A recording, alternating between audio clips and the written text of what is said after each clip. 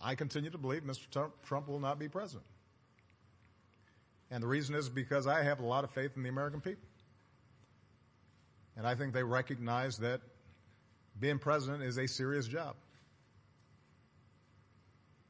It's not hosting a talk show or a reality show. It's not promotion.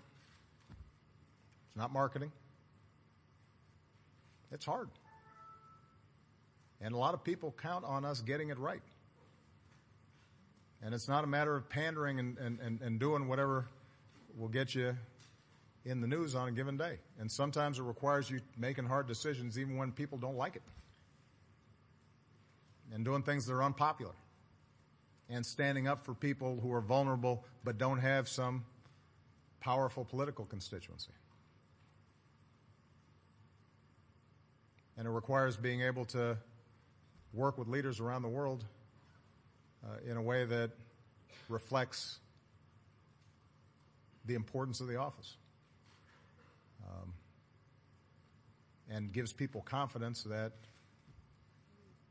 you know the facts, and you know their names, and you know where they are on a map, and you know something about their history.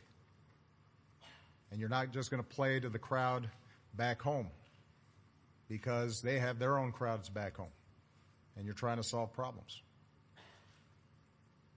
And so, yeah, during primaries, people vent and they express themselves, and it seems like entertainment, and oftentimes it's reported just like entertainment.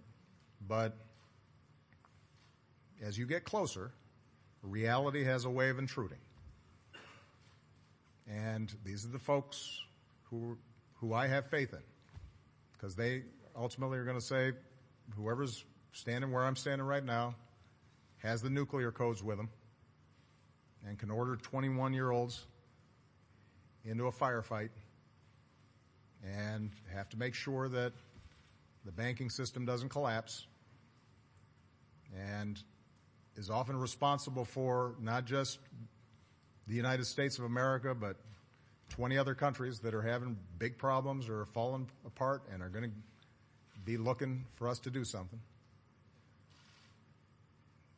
And the American people are pretty sensible.